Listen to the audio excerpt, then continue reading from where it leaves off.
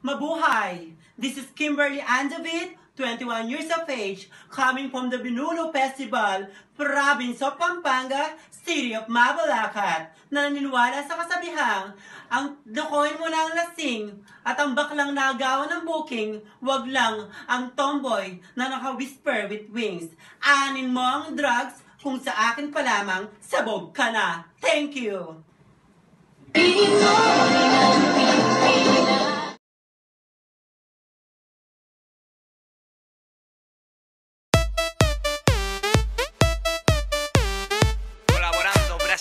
España.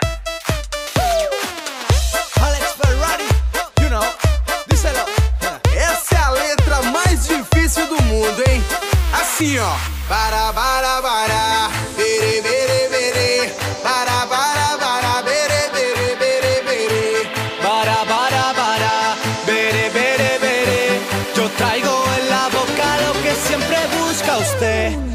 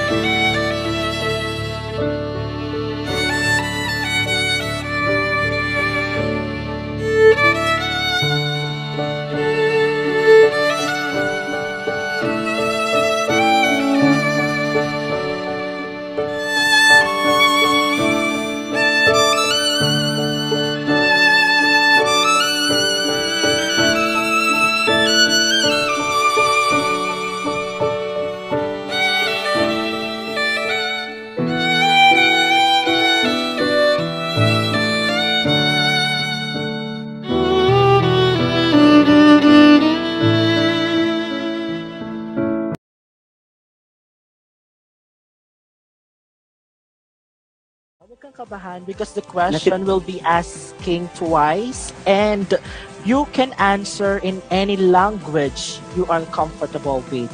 Are we all right? Okay, I our feel final pressure, but question, okay.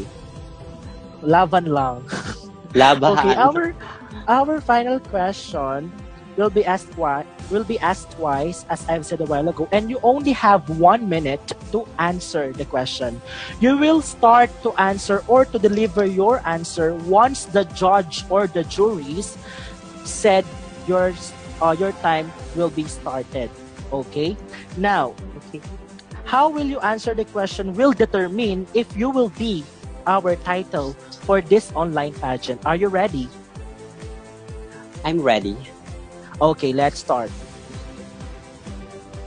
Hi, good evening. Good evening po, ma'am. Be very studying. Thank Here's your you. question. In this time of pandemic, assuming you are a businesswoman and the only product that you can sell is stay at home, how will you going to market your product to your target market so that they will patronize it? I will repeat the question. In this time of pandemic, assuming you are a businesswoman and the only product that you can sell is stay at home, how will you going to market your product to your target market so that they will patronize it? Your timer starts now.